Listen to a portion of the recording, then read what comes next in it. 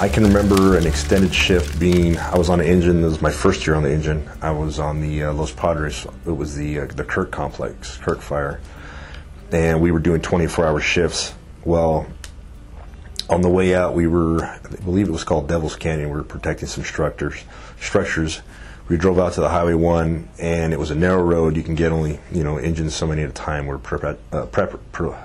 preparing structures for, possible fire overrun. And one of the engines blew a tire, so it pretty much locked the whole strike team in. After we'd already done the 24-hour shift, I think by the time we got it repaired and got out and back into camp, because it was a long turnaround for the drive time, it was probably 30 hours or somewhat before we had scheduled breakfast, which should have been at like 8 in the morning. It was more like lunch, about 12 or 1. So I was supposed to go and bed down, get my rest, 12 hours off the clock, and be ready for the next morning shift. It didn't happen. I just couldn't go to sleep. It was hot. You're sitting out there in a tent, and it's during the day. It's like, one, there's flies everywhere. I can't just put a sweater over my head because it's so hot. Two, it's just like your body's been up so long, and it's like daytime. It's like, how can I put myself to sleep? So you start getting to that mode where you're like on that verge of turning into like the insomnia or what would you call the what's the other word I'm looking for?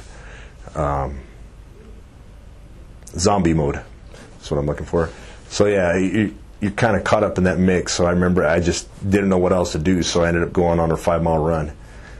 And running out these roads at Fort Hunter Liggett, and I ran out 5 miles and came back to camp, took a shower, and after taking a shower, I was able to relax. But yeah, it had to work some of it out of me, I guess. So some of it may have been some anxiety, just being not able to rest, and I was just restless from long shifts. But wasn't a hard shift, but it was a long shift. So you take the good with the bad, I guess. Sometimes it's the other way around. You have a long, hard working shift like on a crew. So, but yeah, that's definitely one that stays in mind still, because I look back now and I can't believe I did that back then. I was like, what, were you stupid or something? But yeah, you had that long shift, and now you're going to go run 5 miles. But it worked out at the end. I got a little bit of rest.